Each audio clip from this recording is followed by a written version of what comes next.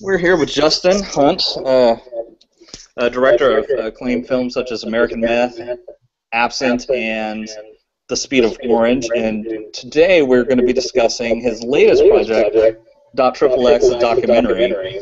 And we just have some questions for Justin, and I think it's going to be a good time. So Justin, my first question for you is, why is the subject of pornography addiction important?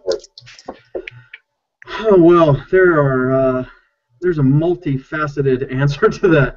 I think the reason that I took this topic on, to be completely frank with you, was because of a conversation I had with a really good friend of mine, who was a woman that I went to high school with, and she was married to an engineer, had a wonderful family, and when she told me that she got divorced and we got into a conversation, she started telling me why, and because of her husband's addiction to pornography, it was too much, and the magnitude of his addiction was too much. And so as she started describing that to me, it really bothered me how naive I was to the power of that addiction.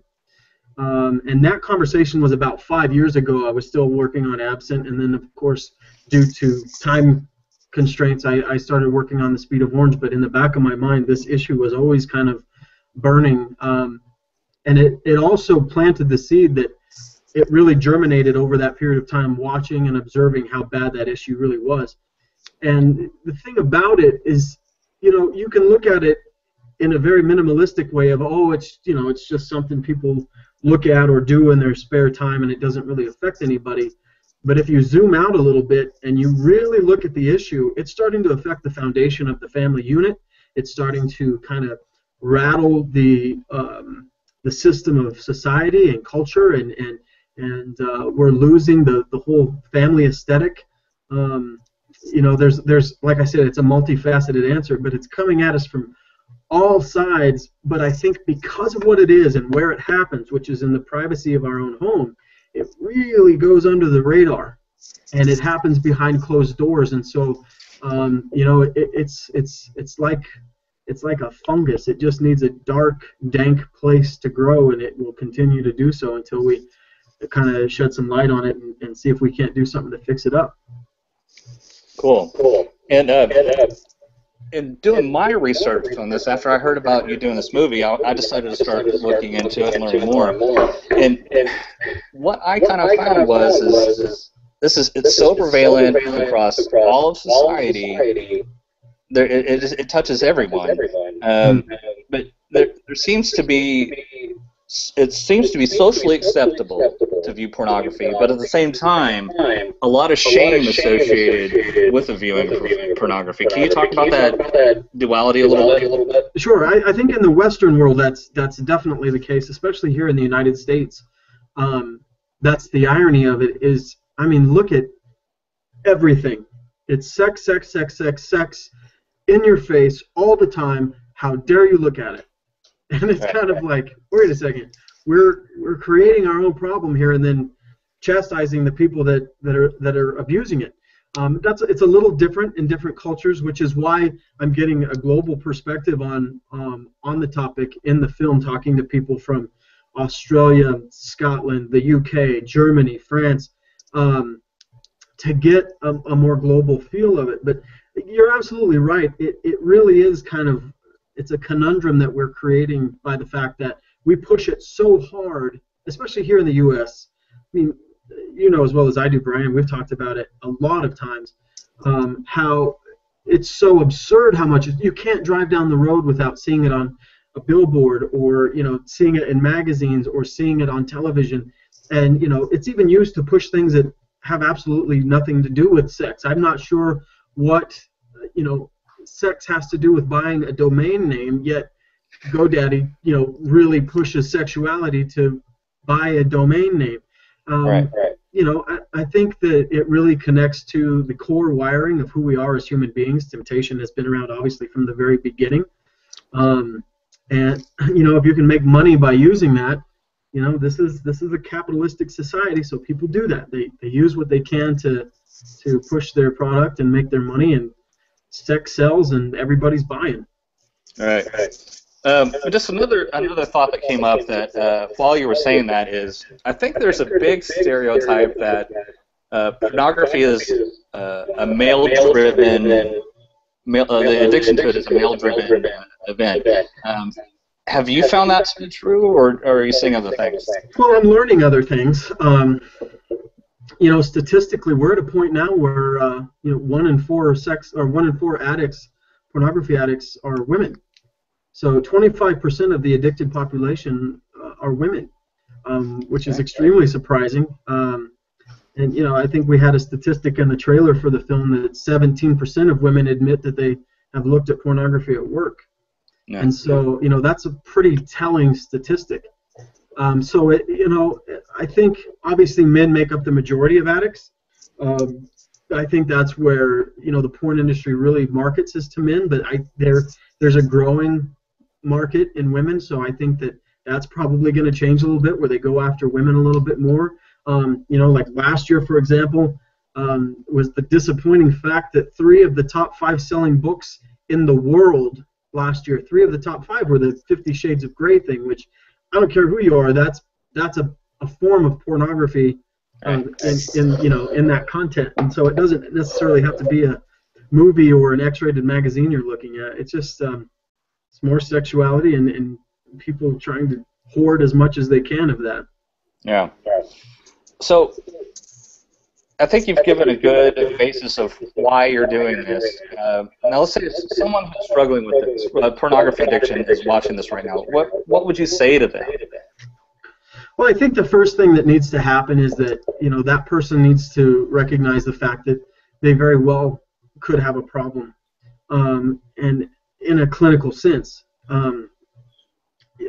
Pornography, the chemicals that are released in the brain, and this is something that we'll go into a little bit more in the movie, but the chemicals that are released in the brain are basically take the same neurological path as the chemicals that are released when a person does drugs, cocaine or heroin. And so it really can have the same addictive effect on a person. And so, it's easy to become a product of our environment where we can say, well, it's okay because everybody else does it. But the true fact of the matter is, whether you're a man or a woman, whether you're married or you're single, there's a very good potential that you have a problem. And only you can answer that question of if it's something that you have a tolerance to, that is affecting your life, that you can't get away from, that you would hurt yourself to get. You have to be realistic about the fact that you might have a problem. You're not alone in that, which I think is another big hurdle for people who, you see it with the meth film that we did, or even the fatherhood film. The feeling of isolation, only feeds into the addiction. So realizing that you're not alone is very important. So that's another thing I would encourage someone who may be struggling it to realize, and just to start taking it seriously and look at what can be done. Start doing some research. Reach out to people who are struggling with the same thing. Get off the island and realize that something probably can and should be done about it if it's having that much sway over your life. And I appreciate you saying that, because the Absent movie spoke to me in that way, and the way you brought out the subject really made me feel not alone anymore, because that's something that affected me a lot, and I think that's a great thing to say about this subject too, because I'm sure it is a very isolating thing, and starting this conversation, which I think is difficult, starts to kind of tear that away for somebody struggling, and I just think this is a really good thing that you're doing this. Thanks, Brian. I just want to say real quickly, first of all, I really appreciate you saying that, and I think that really is the power of the films. You've seen the other films, and hopefully some people that might watch this have seen them as well. They're not to point a finger or to expose or to judge or to shine a negative light on anybody who's struggling with those things. It's to say, hey, this is out there, this is real, and there's a lot of people that are dealing with it. You're not alone, and let's all see if we can't make this better together.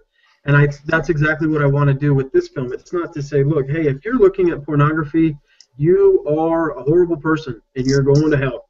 It's hey, if you're doing it, there's a lot of other people that are affected by it. Let's all try to figure out why this is so dangerous together, and then see if we can't start to fix it together. So I think it is that, knocking down the walls that surround us and make us feel isolated that makes this, hopefully, this film so powerful, and what made the other films powerful and effective as well. Right, and I think that's very important anytime you're talking about something as, drug addiction, porn addiction, feeling, like have an absent father wound, all those things. And anyway, I think you shed a good light on those kind of things. I look forward to seeing the final product of .xxx. So, moving on, you're currently running an Indiegogo campaign to raise funds for visual effects for this movie. Can you go into why you need funding for that, and the company you chose, and why you chose them? Well, the reason I'm raising funds is because I, unfortunately, am not independently wealthy and able to pay for these things on my own, because they cost a lot more money than people realize. So we're doing the Indiegogo campaign. That's just one way that we're trying to raise money. I've got about 100 lines in the water trying to draw in the capital that we need to get this film done. Indiegogo is obviously one very popular way to try to raise money. It's a finicky business trying to raise funds through that. We've also got other ways to do it through our website. Donation buttons. We're working with an organization called Documentary Educational Resources, which provides a 501c3 umbrella. If you need that tax write-off, we're doing that. And then I'm doing a kind of a fundraising tour in April through New Mexico, which is my old stomping grounds, to see if we can raise some funds there. But right now, Indiegogo is what we're really trying to focus on, because it really is a powerful tool. If you can get in the mainstream there and get it exposed to people, you can do pretty well. I saw a film, I think, that raised $838,000 on there the other day, which that would be nice. Yeah, sure. Nice. So you have a push coming up tomorrow for the Indiegogo campaign specifically, called Halfway Dollar Day. Yeah. Can you go into a little bit more about that? Well, like I said, I'm not going to sugarcoat it. It's a struggle to raise money on there, because number one, people don't just throw their money away on things, and there's a lot of other projects that are on there, be them film or art or technology or music or whatever. And we're really not where we need to be. We have a goal of 80,000 just for the visual effects, and halfway we should be at 40,000, and unfortunately we're at about 3. And so what we're trying to do with Halfway Dollar Day is, if I understand the way the website works, is that the more energy you get on the site, the more donations and the more visits and those kinds of things, it kind of bumps you up in the algorithm of exposure and puts it in front of more people.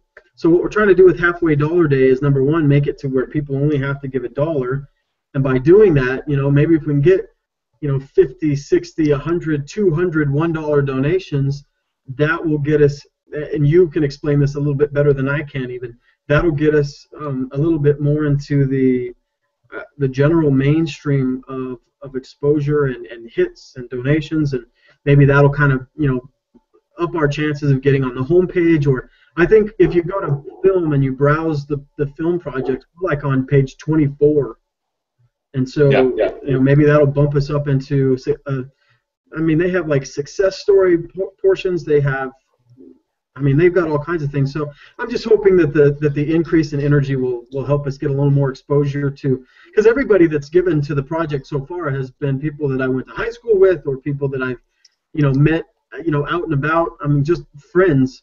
Right. But I think if we can get it in front of the general public, that might help our chances of raising some funds a little bit. Right. And just to go a little bit more to what Indiegogo does is, they want to push projects that are, popular and they're going to ultimately make them money. And the way they judge that is donations quickly together will bump your project up in the algorithm, get it higher, more visible on the site, more likely to be in a mass email to people that they've had. And if that's kind of what I think you're asking people to do is 10 a.m. wherever you are tomorrow, donate $1. Yeah. give a dollar, and your dollar will be not just a dollar, it'll be a vote to get this project pushed up for people to view and more eyes to see it and have a chance of making this film exactly what it needs to be. Right, that's exactly right. And I mean, you know, we say every dollar counts, and it really does, but even more than just the monetary meaning of that is like you said, the exposure, I think, is really what we're going for with the dollar, even though I can use every dollar. Right. And so, you know, that is exactly what we're hoping for. And like I said, I'm confident enough in the project and the material that's on there that I think, you know, if we can get it in front of that more general audience, then they'll start to see that we're really championing something that's of value and importance, and maybe it'll get us where we need to be. Yeah. And there's also on the Facebook page, there is information about the Halfway Dollar Day and the Indiegogo campaign if anyone wants to go check that out. Yeah, we've got an event on there, and we've got the link to the Indiegogo campaign, and like you said, it's 10 a.m. wherever you are. So if you're in Australia, you got a few hours and it's 10 a.m. or, you know, we've got 23 hours before we hit it here in Mountain Time. So, you know, we're really just trying to give people a chance all day to hop on there, and I mean, it's $1. Anybody can spare $1, and you know, it's what, 7 billion people in this world. We can just get 80,000 of them to give $1. We're in good shape. There you go. And on your Indiegogo campaign, you have some perks, and you have some really interesting armbands and mouse pads that you've had made up. Do you just kind of want to show those to people? Yeah, let me show you that. So, well, we've kind of continued to modify this campaign as we go, and you know, I started out with the $25 thing, and then we've got I think a 10 and a 5, and now, you know, we'll have the 1. But some of the perks that we've got, like we wanted to kind of give this whole film, like we have the Absent Army thing. With Absent, we wanted to try to give this thing kind of a mantra, and that's be better, and we've got the hashtag be better, and really what that means in the film is, at the end of the day, it's, you know, we can be better people, we can be better husbands and wives and men and women, and be better in our choices, and hopefully that's what we'll do. So we've got the little be better wristband. I don't know if you can see that or not, but we've got that with the .xxx movie. If nothing else, that's a conversation starter. All right. Why do you have .xxx on your wrist? So that's a perk for giving.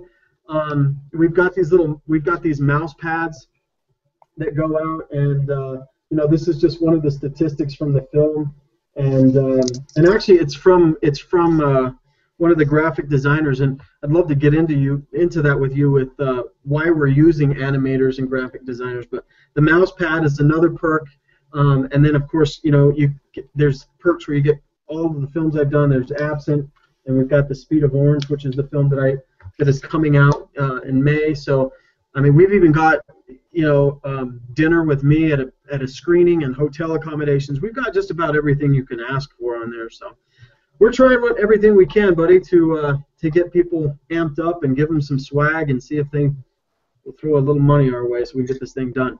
Cool. And you did bring up a good point. Why are you using animators and graphic designers for this movie, and when your other movies haven't necessarily had them?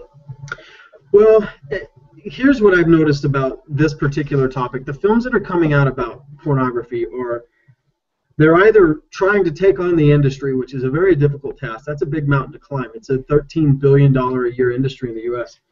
And then on top of that, or other than that, the films are, you know, some kind of tongue-in-cheek, you know, basically retrospective, making a mockery of old porn stars and what they're doing now. And it's kind of sad, really, because maybe the adult film stars think that it's some kind of, I don't know, walk down memory lane for them or something, but it's really just, it seems to me like it's filmmakers kind of making fun of these old porn stars. And either way, the films are absolutely saturated with provocative images that, you know, scenes from being on the set of a porn or clips from old porn films, or, you know, just anything, just images, still frames. And what I've learned in dealing with this and coming to understand just how powerful this addiction is those triggers they're killer for people that are dealing with this addiction. They're absolutely devastating to people who on a daily basis fight the battle of not being tempted by provocative imagery and pornography and things like that. So the concept that I'm using for this film is, okay, we're going to tell the story about how dangerous porn addiction is, but we're not gonna fill it full of triggers for people that makes it impossible for them to watch.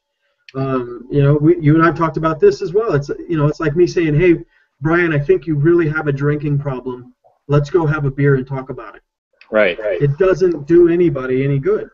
And so what I'm trying to do in the creative challenge that we're facing with this film is, how do we tell this story and keep it visually entertaining and engaging, but not fill it full of things that make it impossible for an addict or a struggling, you know, an active addict or a former addict that still struggles with temptation, making it impossible for them to watch without going and acting out, as they say. And so, you know, so we're bringing in animators, we're bringing in motion graphics people, we're hoping to bring in, you know, visual effects people, and there are some really talented people that want to be on board. You know, one of those is a company called Wolf and Crow, and they did all the visual effects for Tron, and they did the visual effects for the Twilight films, and these amazing films. And they've got some great concepts, but they cost money, and so that's why we're trying to raise the money is to handle these visual challenges and make a film that's safe for people that are dealing with this issue to watch without making it worse.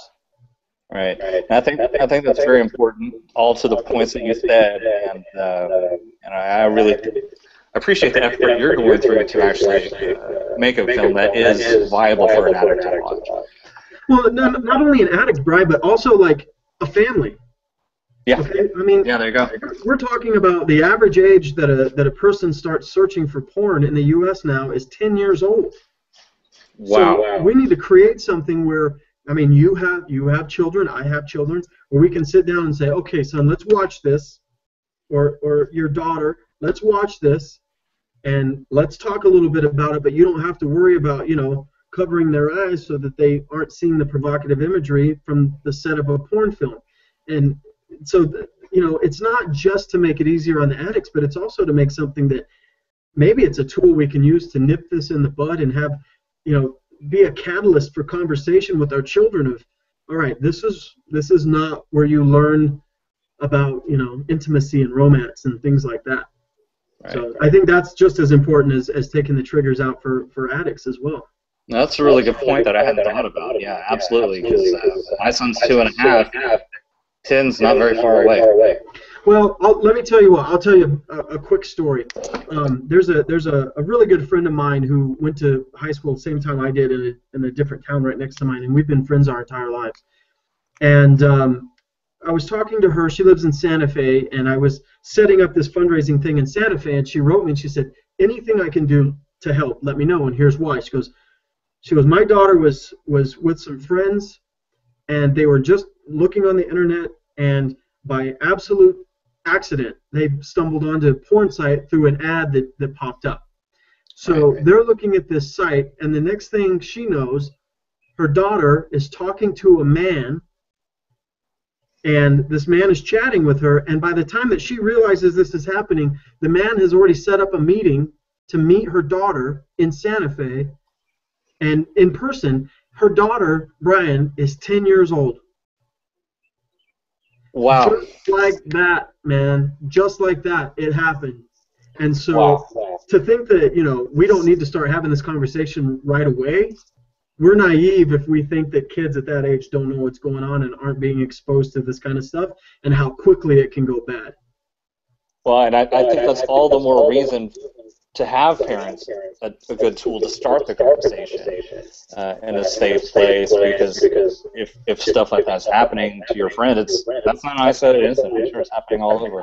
Well, and also too, that's the whole point of like talking about how it affects the brain and how it affects the individual, not just the family and society, but the individual. Because if you've got a father of 2 or 3 kids and he's fallen victim into this addiction, he needs to realize too how valuable his role is, and he needs to understand how that's affecting his life, how that's going to affect his son. There's so much more to it than porn is bad, it's everywhere, you've got to stop. It's not just that. That's not the point of the film. It's Right. just to get people to realize just how ensnaring this issue is. Wow, that's wow. Yeah, just and the more I look into this, the more I'm just amazed. I had no idea. And I think what you're doing is great. Well, I think that's the power of the addiction, Brian, is that so many people don't realize this isn't like a meth addiction. It's not like a alcoholism. It's not like anything that we're used to seeing, because we don't see this. This happens in the privacy of someone's home or in their office when everybody's gone home. Yeah. And so we don't really know about it, but the power of it and the fact that we don't know about it is what makes it so dangerous. Wow. Okay, so you mentioned earlier there are various ways to contribute besides the Indiegogo campaign. How can people find out about this? Well, like I said, we've got a splash page up for the website right now. The website should be like completely done in the next week or 10 days. But you can go onto the website, which is .xxxmovie.com, and there's a donate page or a donate button there. We've also got you can go to der.org, and we'll have a link on the website shortly. But you can go to der.org and look up .xxx, and you can contribute there, and that's where you can get the tax-free letter. I mean, you can contact me directly, and we can take credit card donations over the phone. You can send a check. We've got the Indiegogo thing. We've got investment opportunities if you want to load in and actually own a portion of the film. Just about anything that a person wants to do, we've got an option for them, and really all they have to do is reach out to me, and we'll answer any question they have. Very good, very good. Well, Justin, that's all the questions that I had for you, and I think we've covered a lot of ground. Is there anything you want to add before we go? No, I just think that like I said, the real power of pornography addiction is the fact that nobody really knows that much about it.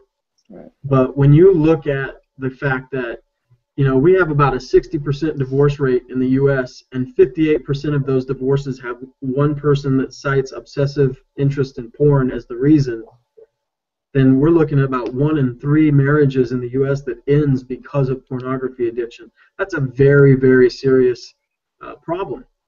And so I would just encourage people to understand what it is that we're trying to do with the film, the influence we can have if we can get the film done properly. And obviously it's just like anything else. The more that you can put behind it, the better the product is going to be. The better the product, the better the distribution and the exposure and the promotion and all those things. The film will get done one way or another, but it needs to be done the right way. And I think when people start to really realize how powerful this addiction is and how much we need to start to go to bat against it, hopefully that will fire them up and inspire them to join us, to join us in what we're trying to do, and do it as a community effort to, it's not Justin Hunt's doing this movie, we're all kind of in this together because we're all suffering the consequences of these decisions that are being made. So, I guess that's about as close as I can get to begging people to jump in and help. So Yeah. that's what I got. Well, I think you've made a really solid case. So this video is going to be archived on the .xx movie YouTube channel for anyone to view and pass around later if they want. And we'll also we'll upload a copy of the trailer there as well for people to view and pass that around, because I think that trailer is really strong. Oh, thanks. Thank you. And I guess just real quick to let people know, if they want to just kind of keep an eye on what's happening and keep their finger on the pulse of this, April 7th in Santa Fe we're having a fundraising event. April 9th in Albuquerque, New Mexico, and April 12th in Farmington, New Mexico, I'll be doing a tour. So if they're in that area or near that area, we'd love to have them come out and hear more about it and support the film. Very good, Justin. Well, thanks for your time, and let's go get it. Yeah, let's do it, buddy. I appreciate your help. Thanks, Brian. All right, man. We'll talk soon. All right, buddy. Bye.